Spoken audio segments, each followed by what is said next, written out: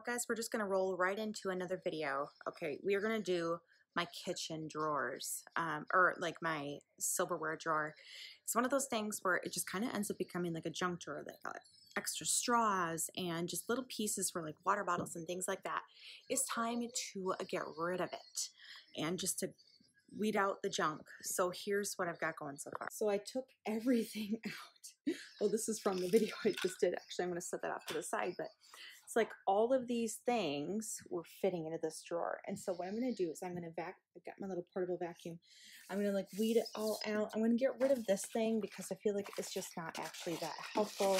Actually, I find like the extra color and pattern and stuff is a bit clutter. Like it's just not aesthetically pleasing. And obviously, you know, there's dirt. That's just natural, like seasonings and stuff like that. We're just going to clean it out and get rid of it. All right, y'all.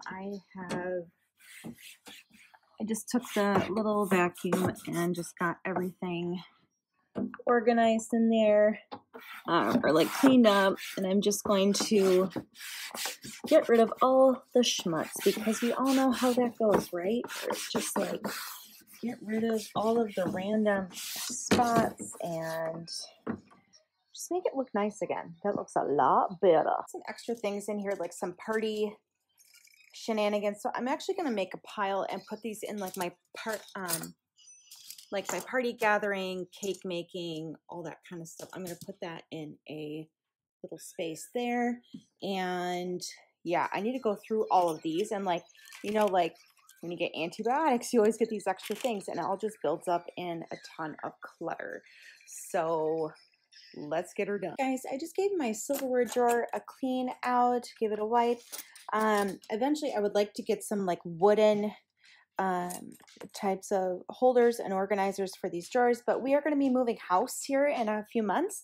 And so when we get into our new place, I will probably go the extra mile for those. But for right now, we're just using an old camping one and it works fine. It's tucked away and that's all that matters. That keeps the organization alive, right? So, all right, put everything back in here. All right, and now is where it gets all tricky. So we, like I said before, we grill a lot. So, you know, we got some skewers. There's some things like for some tea, loose leaf tea. I actually don't really buy loose leaf tea anymore, so I might donate that. And, you know, yeah, put that up with the baking stuff. Sorry, a little bit of cluttery shenanigans going on here. So we got a lot of serving spoons, you know, metal, straws, things like that. So I'm definitely going to go through this and weed these out as well. So look, we got like some more piping things going on. And we got like some tiny teaspoons and we actually don't use those much either. I think they actually came with a tea cup set that we were given. So I think those are going to go in the donation pile too. These a good clean.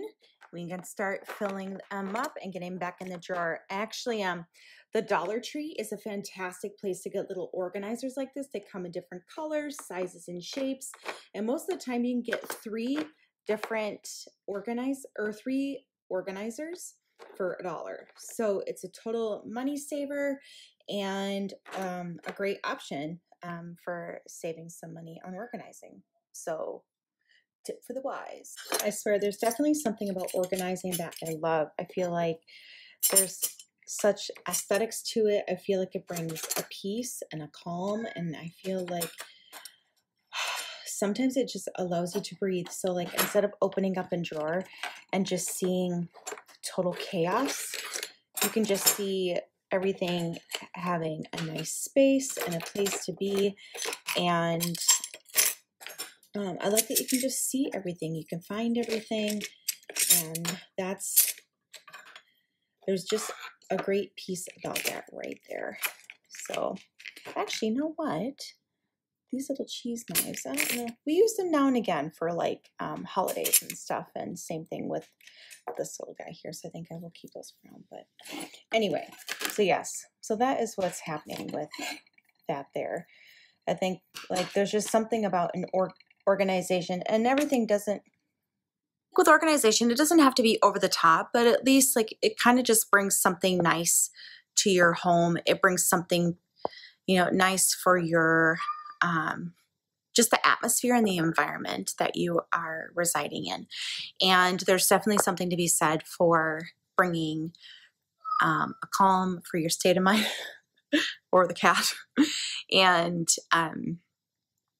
there's just a lot to be said for that. And it doesn't mean that you have to keep your house spotless all the time or completely organized all the time or this and that, because that's not true life, right? Like there are times where it's going to be clutter because you are busy or you are running out the door and you just need to set something down where it doesn't typically go whenever else, because that's life.